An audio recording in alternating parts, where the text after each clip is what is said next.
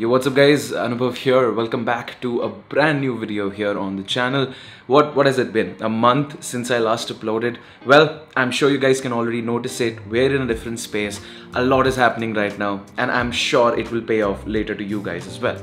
But for today's video, we're taking a look at 10 Android open source applications that you guys must try out. So yeah, without any further ado, be sure to drop a like, subscribe to the channel, and let's look at a few of these applications. In today's video, we're talking about open source Android applications. But I thought to myself, before we get right to the applications, why not talk a little bit about what open source applications are?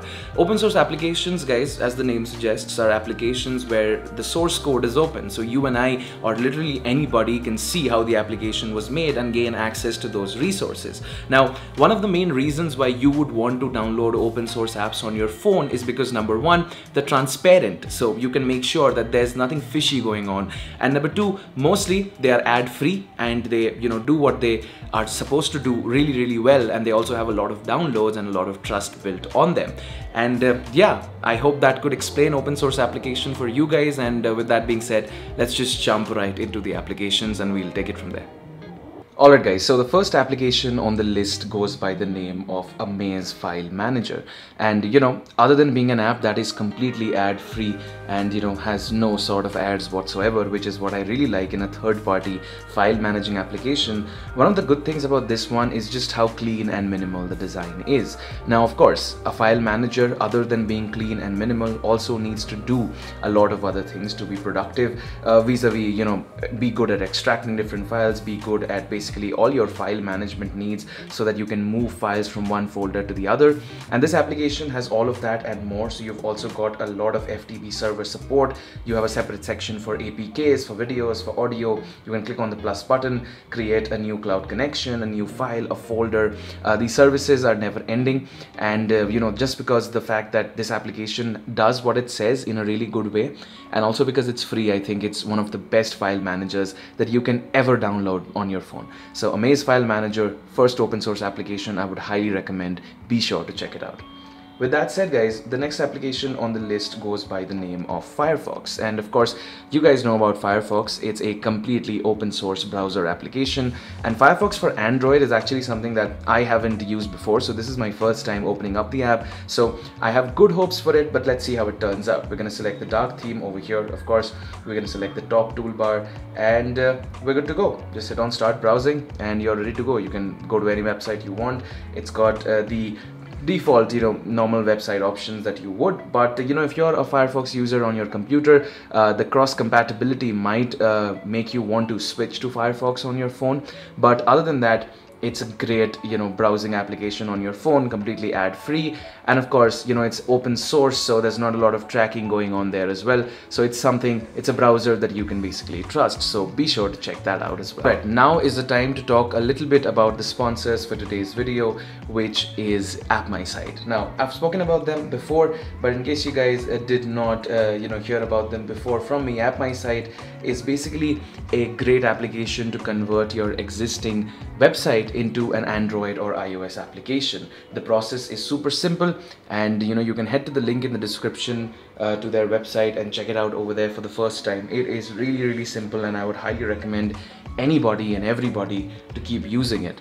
It's super simple. You basically complete a couple of steps and then you can also test out your Android application on your phone itself, and the way that it works is completely seamless, and I really think it's something that business owners as well as people who have e-commerce websites should look into in case you need an easy resource to turn your existing website into an application, test it out, and then launch it on the Apple App Store or the Google Play Store. Be sure to check it out.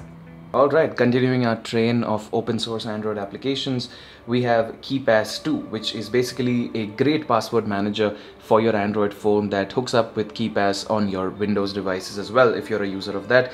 Even if you're not, I would recommend just using this application on your phone itself to save your passwords.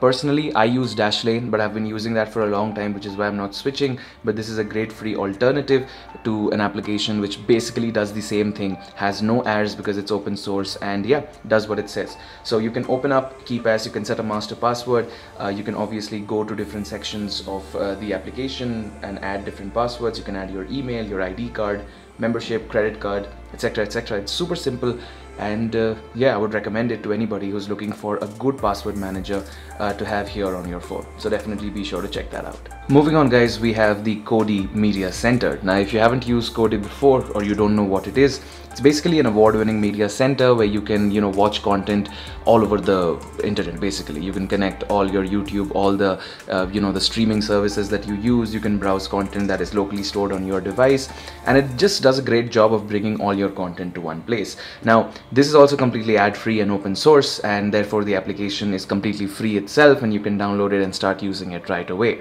Now, because this is the official version of Kodi, so there are not a lot of, there's basically no content here. So you have to connect either your content from a directory which is inside your storage, or you have to connect, these free plugins. Basically, these are add-ons. For example, I have Adult Swim plugged in here. You can select this, and you can select from any of the free content that is available, and you can view it from here. So I feel like, in my opinion, this is a great way to watch a lot of content on your phone, and find different sorts of videos, and just enjoy watching content on your phone. A great free app to do that. Definitely check Kodi out from the description below. Alright, continuing the train of open source applications, we have finally a launcher, which is also ironically called Launcher 2.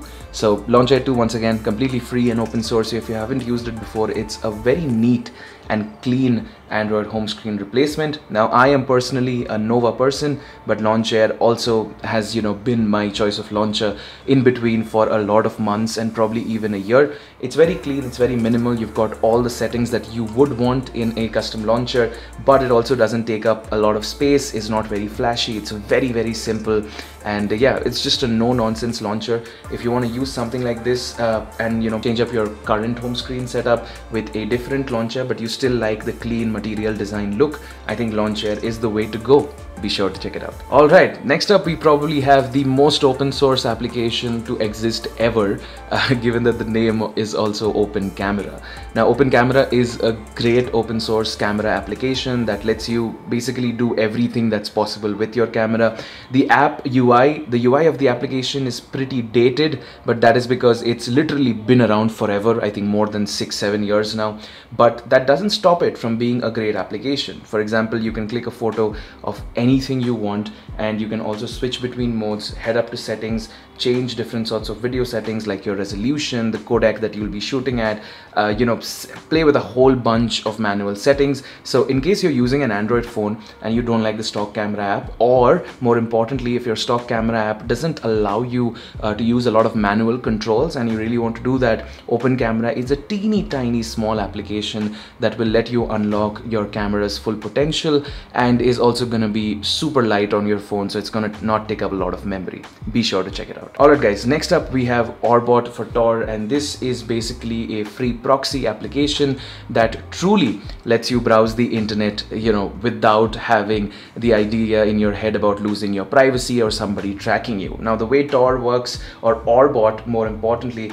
works, is basically it connects to Tor, which basically sets up a lot of proxies and bounces your network and IP address and everything. It's very complicated. If you want to know the exact how it works, basically what you need to know is you download the application, you hit on the start button, you let it do its thing, and then you can browse the internet in peace. Nobody's going to be tracking your data because it does a lot of bouncing back among different networks across different computers around the world. So it truly is private. Nobody can know where the data that you're accessing, the websites that you're accessing, where this person is accessing it from. So it's a great way to browse the internet in peace, especially since nowadays so many leaks have been happening, so many accounts get hacked every single day. This is something that you should use as a precaution, and of course, because it's open source, it also does not have ads. The UI is super simple. You open the app up, you click on the onion, it becomes green, and then you just start browsing the internet in peace. Be sure to check it out. Next up guys, we have Awesome And, which is basically a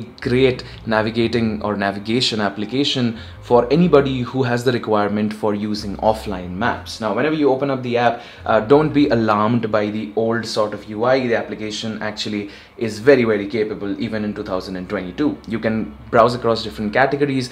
The main reason I have seen this application being used is to use it as a trekking guide or as a cycling guide when you're going to areas where you won't really have a stable internet connection, so you won't be able to use Google Maps. Of course, it's not for every scenario because some of the application is pretty buggy, but the best part in my opinion is that you can just download offline maps of your area, and once you hit on the download button, that option gets greened out in the map and you can just have lifetime offline access to it, so that if you're there and if you run out of data or if you run out of network, you still know where you are and you can navigate your way to safety. Probably definitely check it out, link below. At the second last application on the list, we have something called QKSMS, which is basically an amazing material design sort of messaging application, which really brings back the old glorious Android material design days where you had all these nice colors and every application just looked so damn good. So of course you can select from a host of different themes.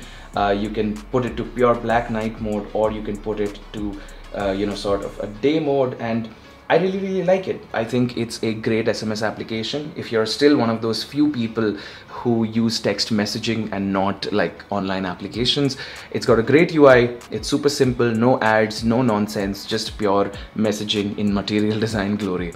Check it out if you're a nerd, and yeah, the link will be below. Last but not the least, guys, we've got VLC Media Player, and I do not know what I need to tell you about this because I'm 100% sure that you've probably heard of this application before. But yeah, VLC is just one of the greatest media players to have existed, not just on your phone but on your computer, and it supports a wide variety of codecs. So if you're worried that your phone or your computer won't be able to open or play a certain video type which was encoded in like a very different format, I think VLC supports the largest amount of codecs, and you can just open up whatever you want to. It's also got a built-in streamer, and yeah, it's a great open source way to enjoy the content on your phone with a video player. Definitely check it out. And well guys, that is pretty much it for today's video. Thank you so much for watching, and yeah, I know I haven't